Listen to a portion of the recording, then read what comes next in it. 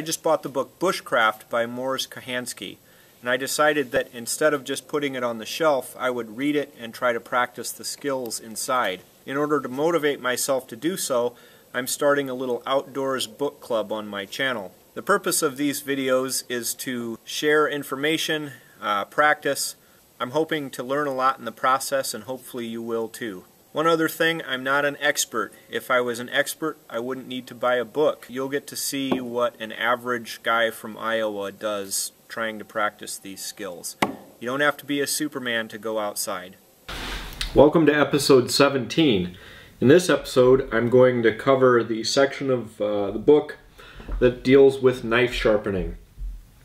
And so there's a bunch of stuff he talks in there, and I'm going to present most of it, but I'm going to have to fill in some of the information.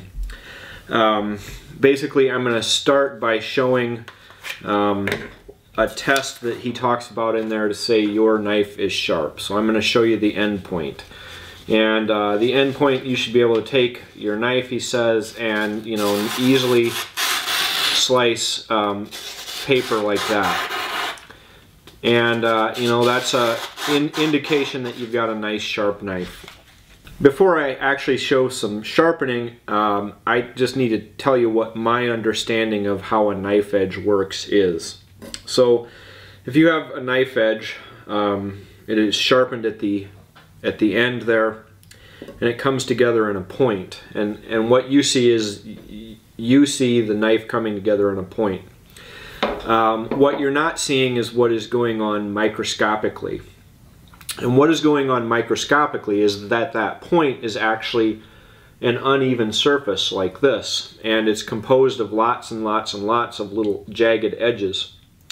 And those jagged edges, if you look up, do a Google Images search for microscopic view of knife edge, they actually look like little wispy hairs.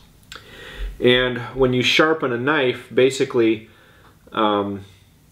you're getting those nice little wispy hairs to line up really perfectly and very nicely straight, so that they do a very efficient job of cutting.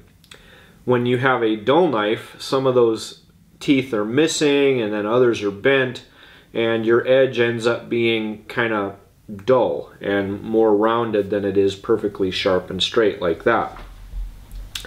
Now, one thing that I've noticed over time using knives, and I sharpen all my own knives, especially this kitchen knife I use a lot.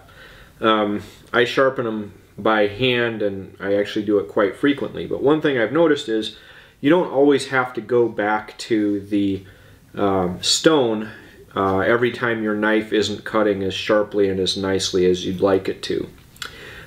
You can use, if say your knife, you just sharpened it, and a couple days later it's just not cutting like you want it to. What you can do is you can take one of these, which is a steel, and just give it a little tune-up, like even that much. And what I think is going on there is, if you've just been using your knife for a couple days, it's not this big busted broken out thing missing teeth with like one little thing up. I think what happens is those teeth, maybe some of them broke out, but most of them just get bent over like that, so that your knife is still sharp, it's just those teeth need to be straightened up. And when you take and run it over a steel, that's what you're doing, and it'll buy you a little bit of time between actually using the stone and basically save you knife edge. And it only works for so long, and then you actually do have to go back to the stone. So what he talks about in the book is you have a stone, and he shows coarse and medium and fine stones. This is just a regular Norton fine India stone. It's a bench stone, and I just put a little WD-40 on there. And I've been doing this for a while, but I wasn't always able to do this. You have to be able to set your knife on there and have the actual angle be the angle of the edge, so that you're not too steep like this, and steepening that angle and you're not too shallow like this and grinding stuff off up above but not really affecting the edge. And you do that and you get good at that by practicing. And what a lot of people do when they first start will be to take like some blue Sharpie and put it along the edge and just see where they're hitting. And just getting feedback like that over time kind of helps some people. But what I do typically is I set the knife down perfectly flat, and then I can see this. I raise it up until I see that I'm actually just now starting to make contact with the edge where I want it to. And then I just start making passes, and I try to keep it fairly even so that I remove the same amount of material out from each side. So I'll do 3 on one side, and then I'll flip over.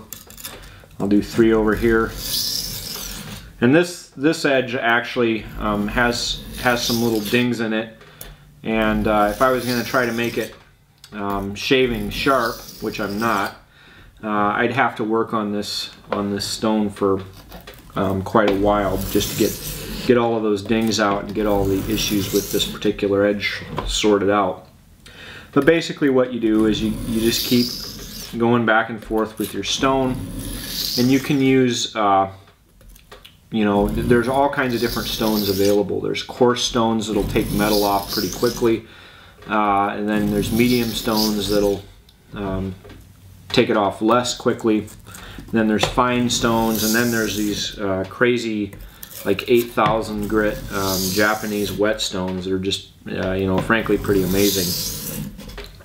I don't have one of those, but people are getting like sick, crazy edges with those things.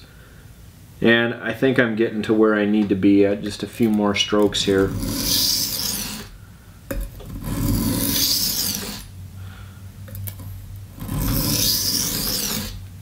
And now that I've gone over this with the stone, I think it's probably going to be a pretty good edge on there. And the next step that he talks about is using a hone or an even finer stone, and the next step after that is using a strop. Now, I don't actually own a strop. I have a leather belt for my belt grinder that I use, but you don't have to have a strop. You can just use a regular leather belt to do this step.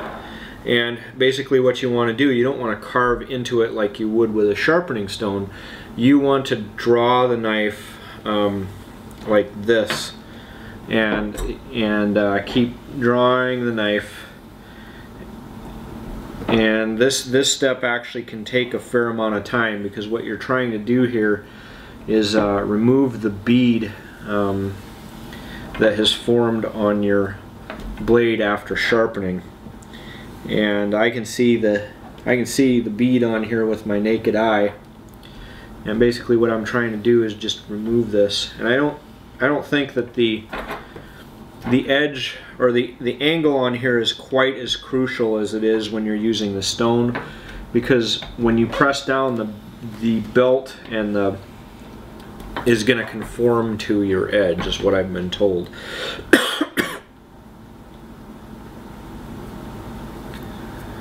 So I'm happy with this. Let's give this a test here. Let's see if we got it sharp. Yeah, and that's certainly sharp enough for cutting cabbages and meat and basic things that I use a knife for in the kitchen. And it was literally that easy. So that's sharpening, and we'll move on to another topic in the next episode.